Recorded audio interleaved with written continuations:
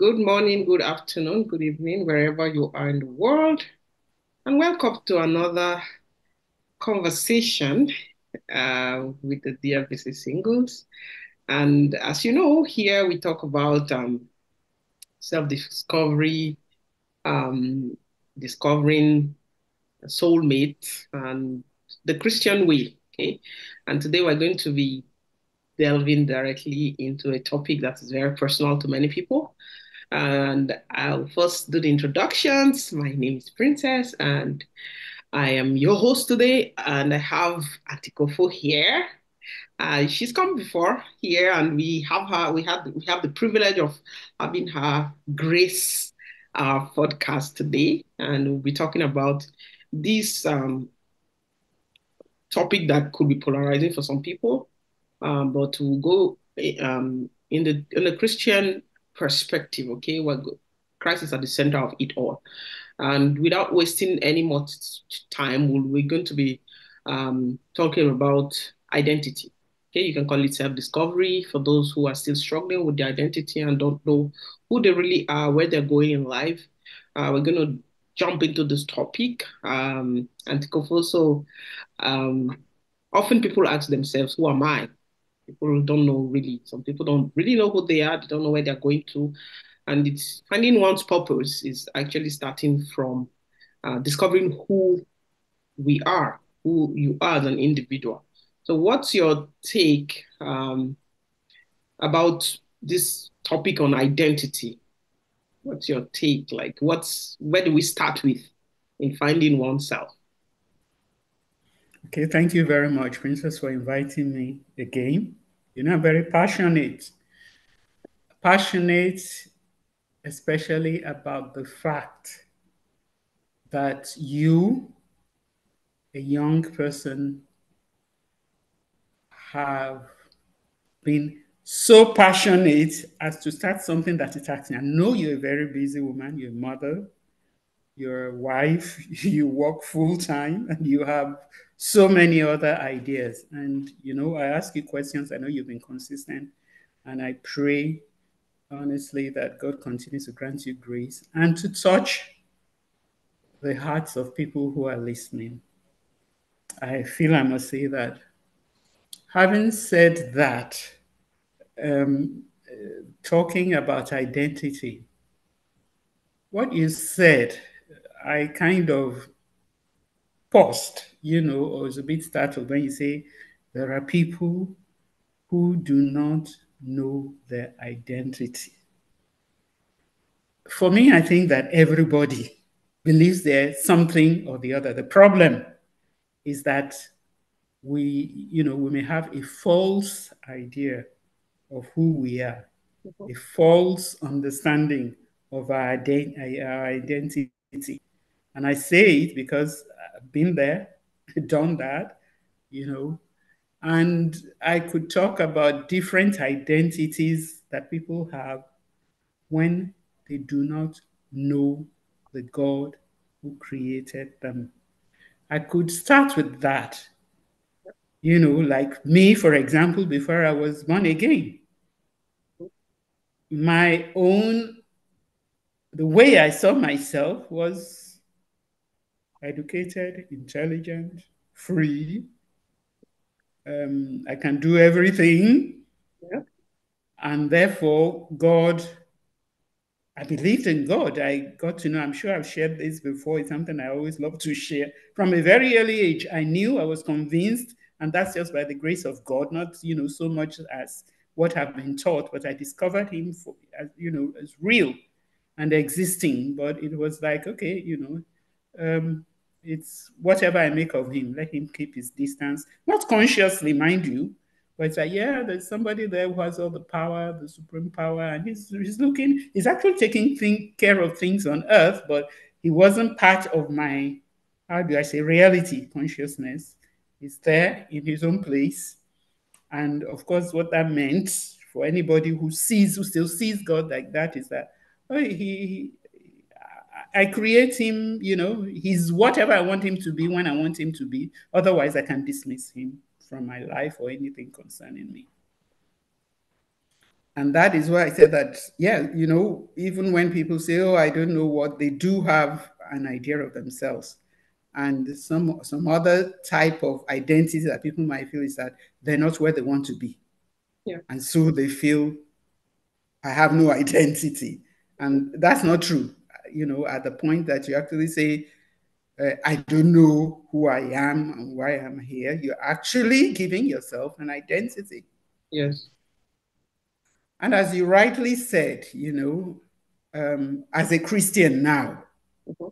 our identity actually, let me not say our, let me speak for myself because identity is such a personal thing, isn't it? Yes. Yes. My identity is so hooked onto my God, my creator, my savior, my redeemer. I can go on and on very easily. I Mhm. have names for him that I call him every day Yeah. because he's been so faithful. So when you talk about identity as a Christian, Mhm. I want to I want us to discuss first, the identity of God. Um, what I've known God to be and what excites me most, and probably from my own experience, I don't know whether to say most because he tickles me in different ways. Doesn't well, I mean, from my experience. But when I thought about this title, the first thing I'd like to say is Jehovah is the self-existent one who reveals himself. Let's just start there. And when you say self-existent one, it already implies that anybody who wants to create God in the image they they prefer or they like or that makes sense to them, they've already gotten it wrong because he's self-existent. And the Bible says I am who I am. And what that means is he's the same yesterday, today, and forever. And without, taking much time, I think those two attributes of God already explain where I'm going. Mhm. I'd like, we should just go straight on the self existent one who reveals himself. Yeah. And I find that exciting. And right from Genesis, you see him. He created the creation and he created Adam and Eve. And the Bible says he created man in his own image. When I say man and woman, he said that in Genesis chapter 1, it says clearly that he created. And that was the first time about linking creation, linking any of his creatures to himself. Yeah. Let us create God. Let us create man in our own image. Male and female created he him. And that's so exciting in the sense that having created man in his own image, the Bible also tells us that every evening he goes to walk with them, to, communion with them, to fellowship on his own initiative. How awesome. And that's what I keep on discovering in my own Christian life, that not only is he there all the time, omnipotent, omnipresent, omniscient, and knows everything and can do all things, is that he really seeks us out. He sought me out as an unbeliever, and I know that it's not because I'm special, but that because it's also a righteous God. There's no man or woman, no creation of his, human being that he created in image that he doesn't seek out in a similar way. It's not unfair, to privilege some over the other so that it's easier for them to know him than others. So everything boils down, I think that's awesome. And every day I rediscover the fact that in revealing himself, in his desire to actually have us know him as creatures he has created in his own image. Even in creation, he breathed his life into the man, making a living being. In his great love and commitment to us, he's revealing himself to everybody. So when I think of identity, I start with that. Let's quickly now link it to now knowing who, or knowing Christ, knowing God, knowing who I am in him. What does that say about my identity? Maybe simplistic to say, well, my identity is that I'm created in the image of, I'm a child of God. I could rattle all that. It's all in the Bible. I'm an heir of the kingdom. But it's also amazing that through Jesus Christ, God is my Father. I was listening recently to podcasts. I listen to podcasts not only for myself these days when I get excited, as I bombarded you. So you better you better listen to those things. I get excited and I say, well, yes, I'm retired. I have the time. These people won't have the time. But please, when I send something, I hope they will listen because I know, I want to bless. And I say, I have the time, so I can do that job. And you know that not once, not once, apart from when our Lord Jesus Christ was teaching us how to pray, did he say, our Father. He said, when you pray, say, our Father. But over and over and over again, he says, my Father in heaven. You see me, you say you don't know my Father. When my Father, you know, and I am in him, he would read from John 14 right now, I'm in my Father is in him. But the awesome thing is that he keeps on saying that, and in the way that I am my Father is in him, you yourself, you're in me, and I'm crediting you with that identity, through me. And this was before he actually died and rose again.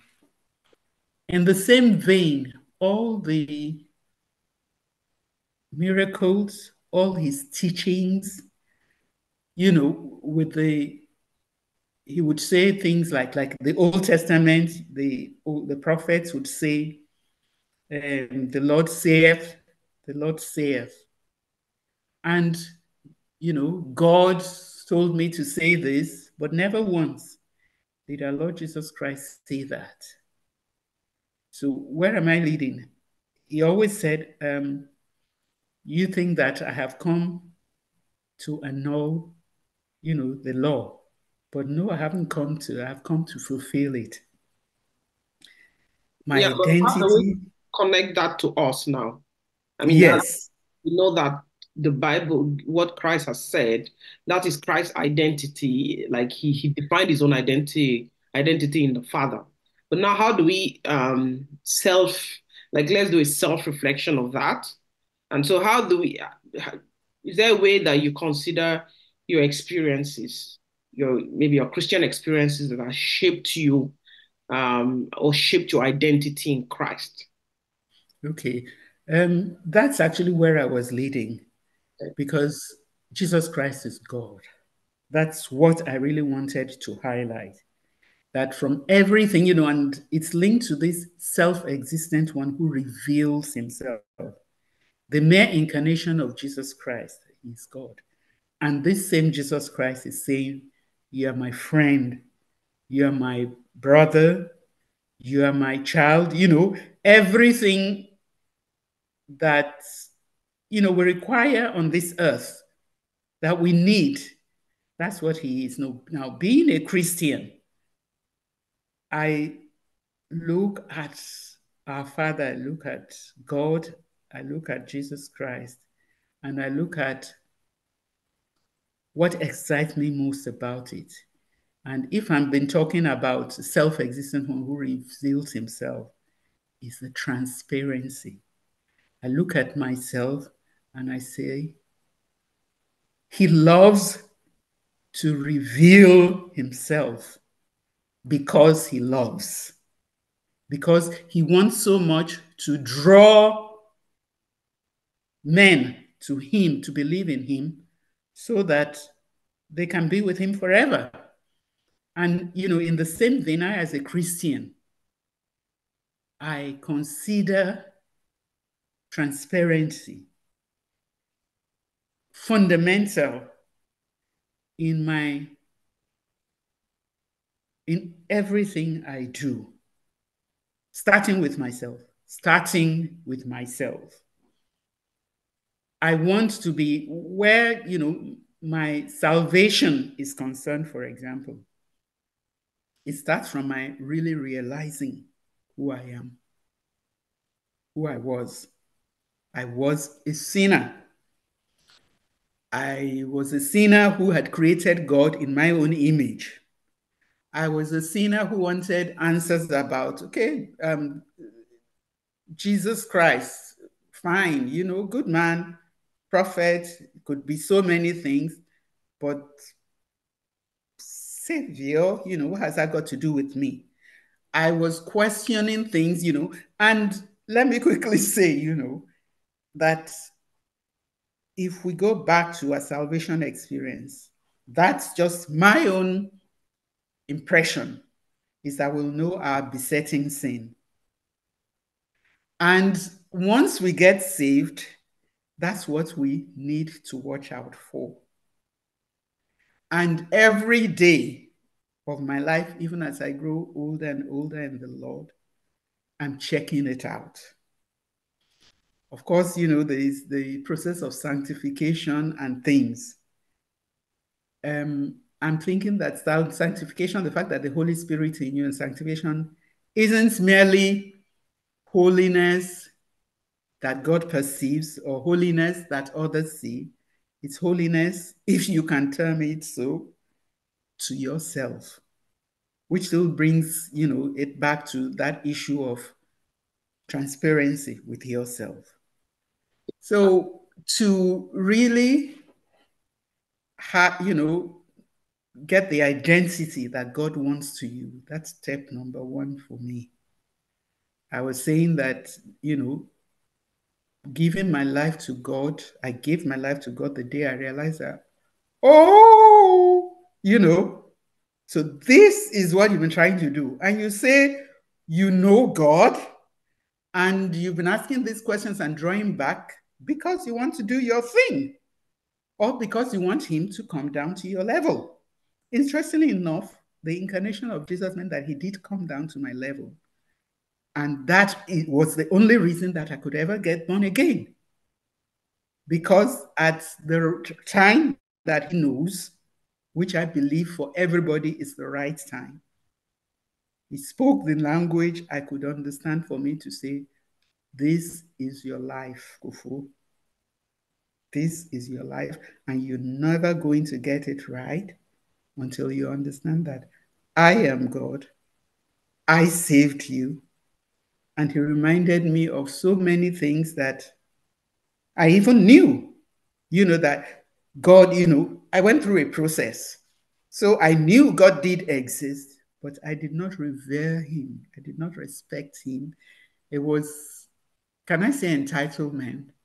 Or should I say just a brief, awesome, he heard me, he's there all the time, in several experiences, but I never took time, right? To, the euphoria would pass away. Oh, he exists. And it was like, well, I'm entitled, he exists, he's taking care of me here and there. And okay, that's fine. God exists. However, to worship him or, was not an issue. This is not good enough. This is not good enough. This is not good enough until it became a one-on-one. And I believe that God arranges that for everyone, every human being that he created. So that is identity at the point of conversion. Yes. Now we have a lot of people who still wonder. Like it's a question that when people have not really discovered who they are, like see many young people nowadays, they always have that question deep down, okay, who am I? Who am I really? Okay, I know that I like that you have defined it that Christians, we are children of God. That's what we are in Christ. Our identity is rooted in Christ. Okay, now I just wanted to know that, okay, this identity goes beyond your name, it goes beyond your role, it's everything about your experiences, your personal experiences and your personal encounters that define your new identity now in Christ. Now, I was just going to ask a question. Now, is there a way for us to say that, or is there a way for us to understand how the concept of our values, our values in life, or whatever society values that we see. But as human beings, we all have values that we hold dear that shapes our life, our beliefs, our experiences, and the role that we play in society. So, how does our past, okay, how does our past and our present, or even our future aspirations, shape or define our identity? Is there a way for you to explain how you understand that it's a dynamic? So there's this dynamics of the past, your present life, your experiences, the society where we live in, our values, our beliefs, and there's this dichotomy. And sometimes you just wonder, like, okay, so where am I really standing with all this? So in defining your identity as a human being, so talking to a young person now, how would you say that this contributes in a whole to shape or define our identity? Okay. Um, if I understand you right, and you're speaking from the point of view of your audience, who are mainly young people, and we like to believe young believers. Mhm. And for me, there's really no difference between young. In fact, I think the young people have such a great advantage, and I think I've told you so many times before, because they've come to know the Lord early. Now, from my understanding, the major challenges of a young person, who's concerned about who am I, what's my identity, is probably linked to, okay, my career, my professional life, marriage, which is why you have this program, um, my plans for the future. I'm saying usually because in this generation, I think that, although I may be wrong, but I tend to feel that attachment to my genealogy, the family I come from, or my culture. This is the way we do things, but now this is the way the world is going, and Mhm. creates a lot of confusion. And that's why I needed to start from where I started. In the first place, I'm directing this actually to people who are concerned, who are really genuinely concerned. And it's just advice and advice from the Bible and from my experience too. I say, ask yourself, like I said, transparency with yourself is fundamental. Ask yourself, why are you confused? When you have this great identity, why are you confused? One, Apostle Paul himself came to the realization, and we know that when he gives his background and he says, I speak foolishly, says, I'm a Pharisee of Pharisee, taught by the best, Ivy League and the whatever. But then he ended up said, what I count gain is loss, that they like trash to me in Yeah, the knowledge of Christ. yeah, Therefore, the Bible says that confusion is not for the child of God. It says we're not supposed to be confused. So yeah, if a young person is confused, like I said, first of all, that's why I love that self-existent one. Do it to yourself. Why should you be confused?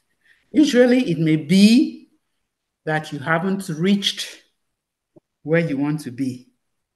Yeah. And that is why you allow maybe your ambition, your career to cloud who you are. Or it could be your perception of what you or a Christian should be. Because there's this prosperity gospel. Yeah. Everything goes on, name it and claim it. It is your right. Yeah. Um, and then there's also the tendency, and with youth groups, a subtle pressure, spiritual pressure, even within the church. You're not you can do it. You must whatever. Whereas that may not be what God wants for you. Yeah. But what God has promised is that give us this day our daily bread. He will give you that as long as the breath that He has breathed in you. You know, when we die, it hasn't changed. You give up your breath on the cross. It says that Jesus Christ breathed His last and gave up. You can't escape that. But as long as, so that kind of faith is different from faith for what I want Mhm. and not faith for what God wants for me. Yeah. We're still dwelling on that integrity. Be sincere with yourself. Yeah. So confusion shouldn't be there. Number three, our daily bread is what our Lord promised. He said, that is guaranteed. There's nothing wrong with planning. But then, like you rightly brought up, I'm trying to speak to the issues you brought up, your values. If you want to keep up with the Joneses, if you make your values the values of your friends, Christian or otherwise, Yeah. if you make your values and your standard based on the other brother or sister in where he is, and if you are comparing yourself all the time to the achievements of others, you're never going to find your identity. I like to talk a lot about the simplicity in Christ. I'm praying for it every time, all the time. And I'm loving it more and more. Sometimes we complicate our lives by not being simple in Christ. You, in all that we're saying, right? If you know that Jesus loves you, you will love yourself. If you think of the fact that He's making time to draw you near, or that He has made time to draw you near, and that you are in Christ among, excuse me, the millions and millions of people in the world, at least you know, you're convinced. And that's why I keep on talking about sincerity that I give my life. I've experienced changes in my life, but I'm going through a crossroad. Of course, that challenge is always going to be there. Yeah. And let me quickly say, so that nobody is mistaken. There is no stage. That's what I'm realizing. And I smile and I say, you're just too much, Lord. There's no stage, as a Christian, there's no stage of your life where there's not going to be a challenge. It's a continuous transitional thing that you're going to have to deal with. Mhm. And God, especially for a Christian, God made it that way for your own good to strengthen you. You can never, ever stay in the same position that, okay, I've got this, we've worked this out, it's okay. The challenges are supposed to keep coming. Now you're talking about sometimes, like I said, I ask myself, there are carrots, Mhm. and I cannot fully, exclude myself from that group. There are just some things that I just rather not. Yeah. But the older I grow in the Lord, the more I understand that, hey, you can't run away from it. This is the phase of your life. You're going to have to deal with it. But what I'm also discovering every single day of my life is that God always sends a helper, one way or the other, the Holy Spirit, or in a person, in a human being, or in an unbeliever. I'm saying that, and I can give you examples. I'm saying, you know, so his omnipotence, if you know God for who he is, I've said some things the same yesterday, the omnipotent and present omniscient. You know that God is with you because you're truly born again, you search yourself. And I say this on a daily basis. That's exactly what I do. And it's my most precious moment I don't joke with, especially now that I'm retired. It's, I just thank God, that there's nothing hurrying me from that important thing of me and him and the companion, and maybe I shouldn't even call it companionship because that's all day long, all life long. But um, just the privilege of being able to come before him and knowing that he's there. You see, so and that's why I said it's not going to, it's not those challenges are always going to come in one way, whether you're single, whether you're married, whether you have children, whether you don't have children, because God has traced Before. your path as His children, and you need it to grow to know Him more. Yeah. It's like a baby. The day you stop growing in the knowledge and love of God, and when I say love of God, the love He pours in your heart, and the love that you have for Him, and the love that flows through you, the day that stops, that's a stunted child or a Yeah. stunted human being, and that's bad news. And He's made it so easy for us. And that's why I go back to the fact that the younger people who already truly know Him Yeah. have such a great advantage. And they're the ones we are praying for. Because that advantage, like I said, it's not about money, it's not about, but when you know the truth, is your greatest treasure for any challenges in life, whatever comes. Yes. So, not only in your present life, even the life around you, if you go through the Bible, there will always be those things will come. We've just gone through COVID. They will always come. Mm. But the mainstay, the rock that you stand on, the house, the kind of foundation of the house that you built, which is you, Yeah. is what's going to make you stand. So that would be my response to that. I know I haven't touched on, family, culture, if we have time. Yeah. Well, Yeah. I get a lot from, and I expect that people are going to be blessed by this. I hope that you guys share your comments, whatever it is you are gleaning or retaining from this conversation that we're having. Okay. So when you, as a person, what I say to young people is make sure that you explore yourself. Okay.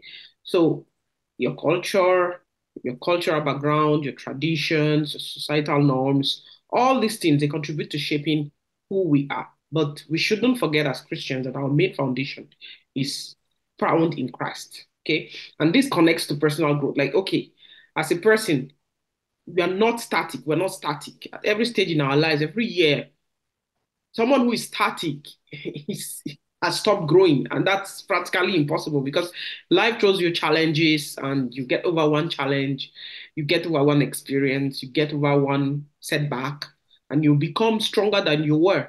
So, as human beings, we evolve, and I don't know if I would say our identity evolved, but I would say that because we are rooted in Christ. That's the basis of our foundation. The foundation of our life should be as Christians rooted in Christ. Okay, but now we evolve over time.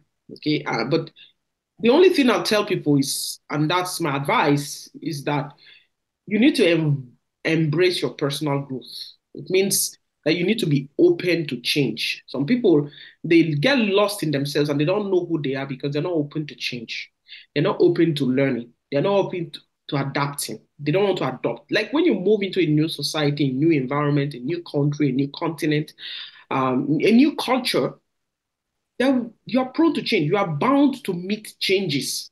But if you're not ready to learn, you're not ready to adapt, you're not ready to, flow, not forgetting your roots, but adapting to what you see around you. So doing a kind of intertwining of what the new things you're discovering and infusing it, into what you really are. But your foundation is not like a house. Your foundation is not shaken, it's not broken because one of the foundation of a person is shaken or compromised, then that house is bound to fall. So once your foundation, which is Christ, your relationship with Christ, your daily devotional time with Christ, the time that you spend in the presence of the Lord, once you are grounded in that and you dedicate that on I don't know how to say a time that you don't bargain, you don't bargain with that time and that uh, moment with the Lord. Once that is intact, every other thing, every chapter of your life can come and add new layers to your identity, to shaping who you are, to shaping where you are going, and all of that. But you will still not change. So now, if we talk about, I don't know if you have something else, but I just wanted to talk about like um, you have talked about authenticity, being authentic, being real with yourself.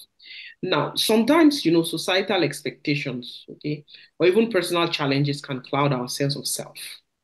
Okay. So how can you help someone who is going through some kind of societal expectations or I'll say personal challenges in their lives, and it's kind of making them to wonder, okay, I know I'm a Christian, I know I'm following the Lord, I know my Christian life is sound, I read my Bible, I pray to the Lord, I have my devotional personal quiet time with the Lord, I go to church, I'm involved in one thing or the other. So how would you advise a young person, a man, a woman, a young person who how to navigate, these obstacles in their life while they still stay true to their authentic self. Like let's kind of discuss that the place of challenges and authenticity, the importance of being authentic, in life. Um, I'll be frank with you. Even that, I think, is a lifelong challenge. And I think the greatest danger, what I tell myself and remind myself all the time, is that it's the narrow way that the Lord said will get us to heaven. Now, the narrow way means that there's a shift to the right, a shift to the left, and we want to stay in the narrow way. Now, I think the biggest problem of navigating the changes that you talk, and that's what I'm saying, is not only for the youth, although it's more relevant to them because seniors like us, we can get away with whatever, we can misstep and it's allowed all over the world. Mhm. Now, I think it is doing your best to maintain that balance, that narrow way. In other words, there's what we call legalism and there's what we call liberalism. There's a lot of that all over the world in Christendom today. And whichever way you look at it, almost all churches have one culture or the other. Yeah.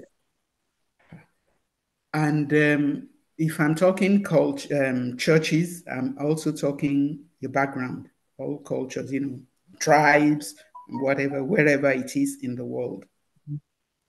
And when you become a Christian, um, you become part of the narrow way, Yeah. and you have to. That is a challenge. Mhm. But then again, it isn't a challenge Yeah. when you opt for the simplicity that is in Christ. I'm talking about that so many times. Yes. It is not necessarily something you need to make complicated. You know that even as Christians, we have a different personalities. We have Mary and Martha. We have Peter. We have John, who's always silent. Yeah. We have, the doubting Thomas. These are apostles.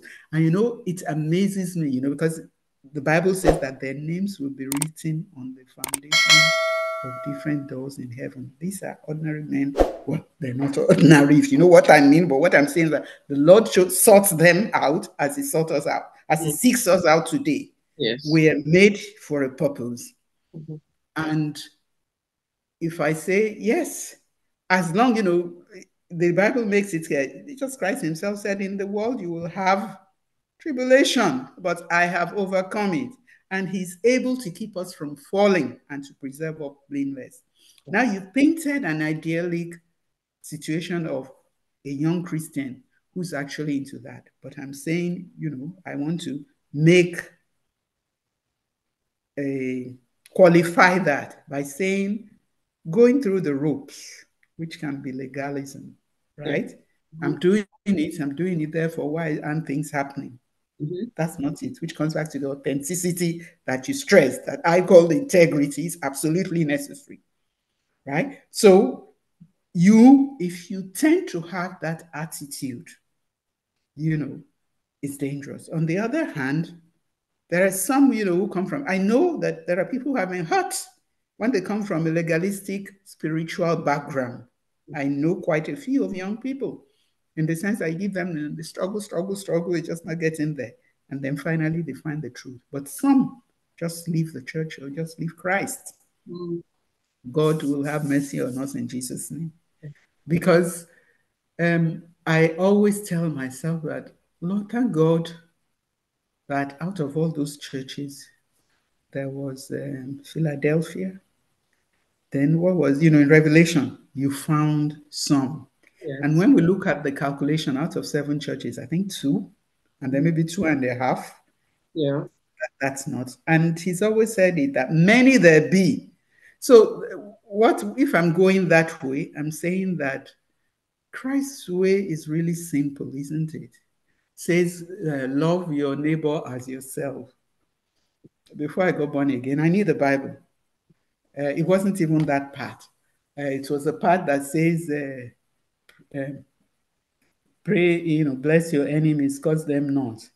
And it was like a smile, a smirk, like, okay, I know that's good. It sounds good, but I can't do it. And I had no plans of doing it. Mm-hmm. But till today, it's a recurring reminder in my mind that you're a Christian, and we do get angry. As long as we're on this side of heaven, we're still sinning. I don't know about you, what you understand, but when you're authentic with yourself, and as the Bible says, it's not just a sin in what you do or what people can see, it's what goes through your mind. And you find that when you make a practice of being authentic, am I going off point? I'm not sure if I'm not going off point. When you talk about culture, you see, everything comes down to that. There are things that are good in our culture that I would never abandon Yeah. because they align with the Bible. Mm-hmm. So when you're talking about, for example, a young person adapting, somebody uh, who says, oh, I'm now in this environment and everybody calls themselves by name and whatever, it's okay, it doesn't matter. That's not what the Bible says. He even tells pastors, treat older men as your fathers, treat older women as your mothers, treat the sisters. So he doesn't, the values, be proud of the values that are in your culture that align with the word of God. There's simple things like that, just simple. And you believe that people will love you. Let me tell you, my brother who's in here for in one of the development for over 50 years, rich man's son, who see him when you're hearing them saying, sir, when you're saying, friends of his son, I look at myself and say, this is a culture. And I know that he's not in a position to open his eye for those people to say, who are you calling? But they respect the father, they respect, they've learned something about their culture. Look at the Japanese. Yeah. In Asian countries, they have a culture of respect that's so strong. You yourself can feel it. So when, say, an African or somebody who comes from a different culture where you know better, you come and you say, I want to adapt, and therefore I jettison, then actually it means that your stand with Christ is questionable. You understand? In the in the sense that the values that, of course, there's the aspect of immaturity. I mean, even at home, there are children who behave anyhow because you don't feed me, you don't whatever, which is, always there for young people. And I think you're thinking of the younger people who should know better. Who, like we keep on saying, there's a difference between not knowing the Lord, but knowing the Lord. But that's just a small part of the culture. But there are negative aspects of the culture. Or Mhm. let's go to family. The word Jesus Christ himself, do you think that I've come to make peace on the earth? There's no. The point is that I don't know about your experience, but when you give your life to Christ Mhm. in a family that is not into Christ, it becomes tougher. Even when the family is not into Christ, and you give and your siblings don't, there's something going to happen. Yeah. And if you have done that as a young Christian, depending on when you gave your life, if you gave your life, then the family issues come. You have to take a decision. You have to take a position for Christ. And because God knew that that's the most delicate relationship that He Himself created, because we share the same genes, I am understanding it to mean that when He says, I'm your father, He chose that relationship for a very important reason. When Jesus Christ said, I will no longer call you servants, isn't it? I will call you friends. And in another he said, you are my brothers. You are, no longer, that filial relationship, God knows the importance. And he promised, he says, anybody who lives this, meaning that the family tradition, the cultural tradition, the tribal tradition, the whatever, anybody who says, I am born again now, I separate myself from that. What did he say? He says, I will give you thousands and whatever of mothers, of brothers, of sisters. You will never, it's just like the daily bread. So standing, is really the issue. So whether you move from a state in, well, using the example of Nigeria, from Lagos to Ibadan, or Ibadan to Lagos, there's not much of a difference in where are you, your identity. That boils down to it.